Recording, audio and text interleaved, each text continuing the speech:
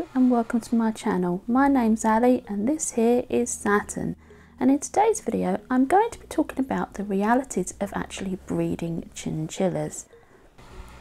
Now, breeding chinchillas is incredibly rewarding.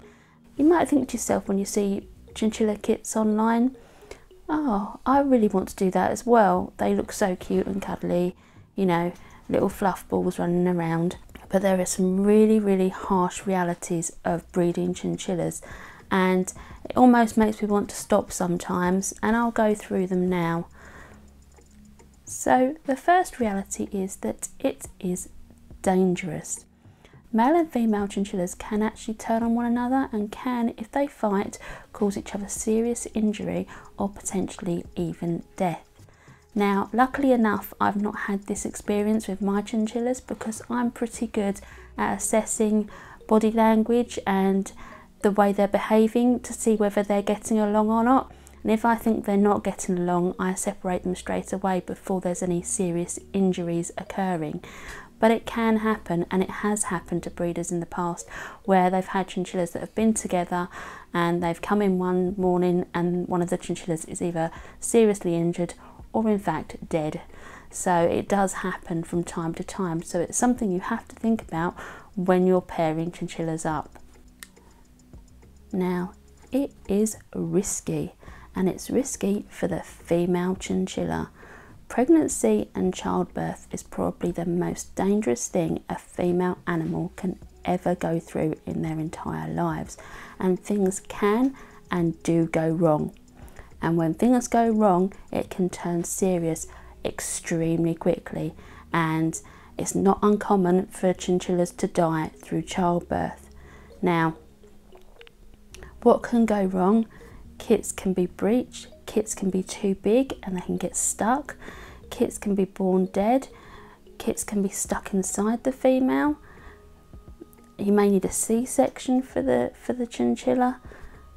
There's so many things that can go wrong, so you have to be prepared for that eventuality.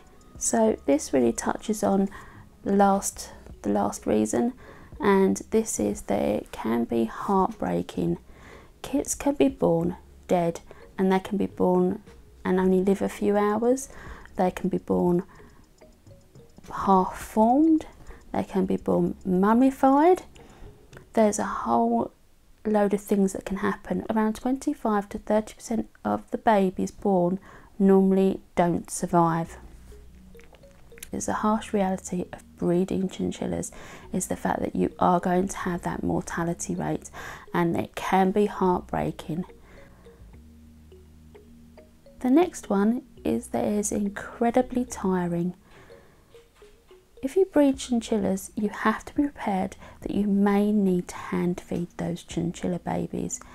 If the chinchilla's mum is ill, or if there's not enough milk production, say the chinchilla's had a large litter and there's not enough milk production and there's no foster mums to take on the kits, then you have to be prepared to jump in there and do it yourself, so you have to hand feed them. Now, this means feeding the chinchilla kits every 2 hours to begin with.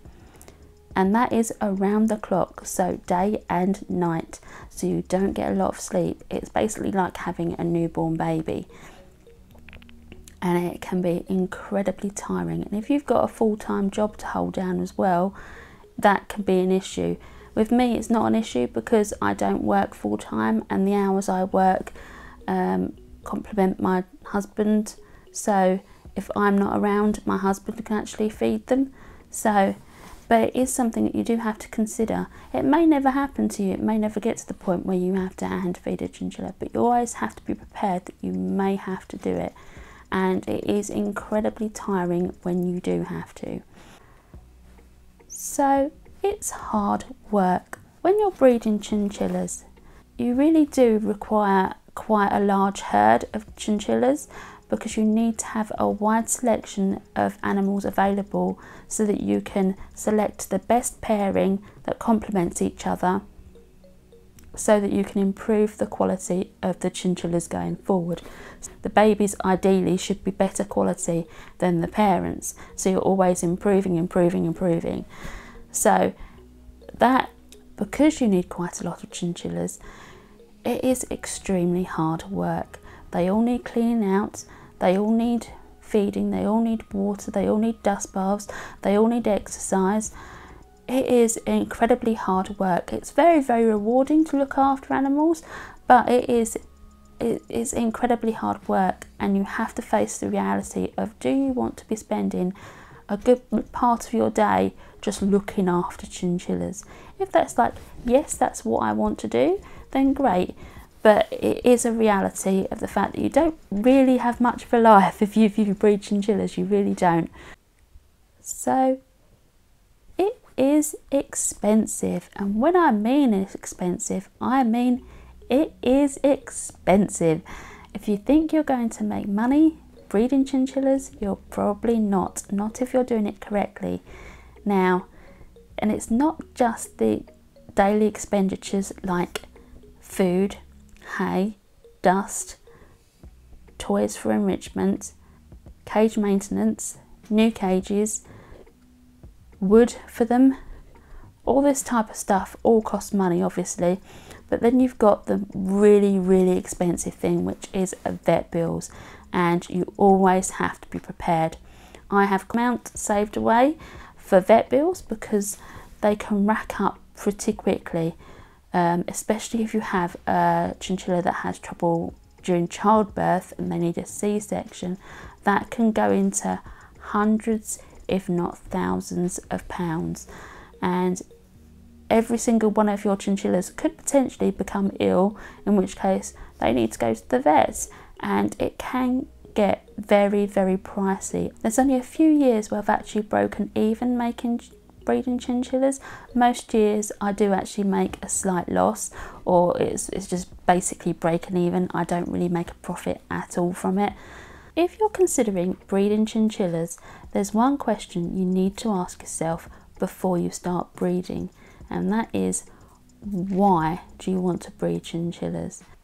If you're being entirely honest with yourself and it is to make money, then I would say don't bother breeding chinchillas, because the reality is you're not really going to make any money. You might make a slight profit, but it won't be anything to write home about, and it's just not worth the risks involved in breeding them in the first place. If your reason for breeding chinchillas is that you just want cute little babies, then again, that's probably not a great reason to breed them. You're better off just looking at baby chinchillas online, rather than actually going through the whole process of breeding. If it is to like improve a chinchilla line, then that is a good reason, because you're improving the quality of the chinchillas. You're not downgrading the chinchillas, you're improving the chinchillas. So that's an okay reason to breed. But if you're going to start breeding and you're breeding for that reason, I would suggest getting in touch with a show breeder and actually finding out what the qualities are that they like to have in their chinchillas and what a quality chinchilla looks like, so you know what to strive for, really.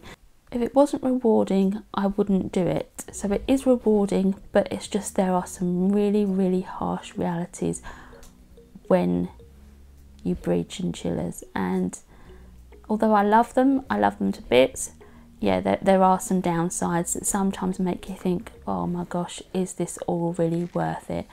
But it always is worth it in the end.